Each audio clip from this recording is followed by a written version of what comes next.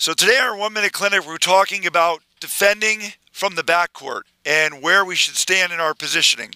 A lot of times people are standing too close to the middle and that ball goes into that corner and it runs away from them. Another one they do is that soft side screen where the ball gets in there and this person just said, "Oh, great shot." Defend your corner when you know they're picking on you, because this middle screen is very easy to get. We know what that middle screen's going to do. We can get over here and we can dig that ball up from the middle. More defending the corner here. Defend with your continental grip. Keep your swing short. You can steal some side screens. And now what it does, it forces them to now go harder on certain overheads. And we can now come up and defend. We can defend the back side, the side back, much easier to get to. Especially from the back side when you're here. That's a real easy one to get.